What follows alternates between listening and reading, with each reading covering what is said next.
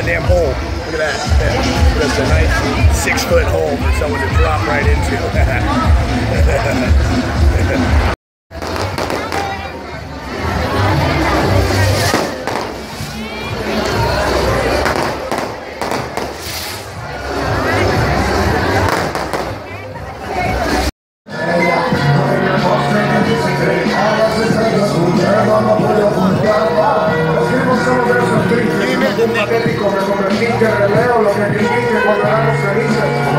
So here in Chocó, experience a little bit of the reggaeton culture.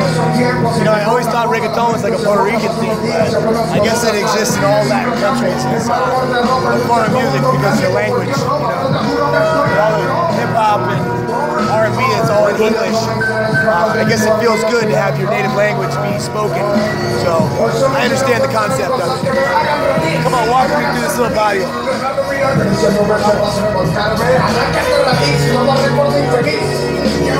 Si te preguntan qué estoy pensando aquí, lo que son los porque el clima se nos monta que dice amigo a mi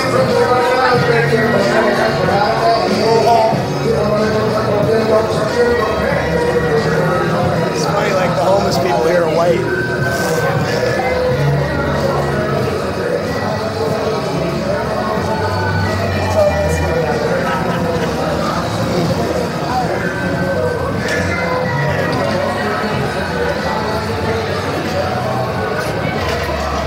Last night the festival was in this square, but I guess they moved to the river for tonight, which is kind of cool because, you know, generally in the States when they do a festival, same location every night of the week. So it's pretty badass shit. This little kid right here, he's a little boy. He looks like he got real drunk last night or tonight at the festival and fucking fell asleep. Battery works here, I don't know. We'll find out tomorrow, huh? I doubt he's homeless. He looks like he's got good shoes. Which is one of the things you can kind of say about this area, you know? I haven't really seen many homeless people, but I mean, I know they surely exist here. They're probably white. It's weird because they have like, you know, it's a black town. They have one white club here. It's weird.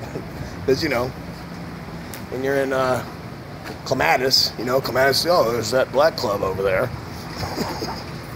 I love this fucking world we live in, bro. At least I'm getting to see what other cultures are really like. You know? You motherfuckers enjoy this shit.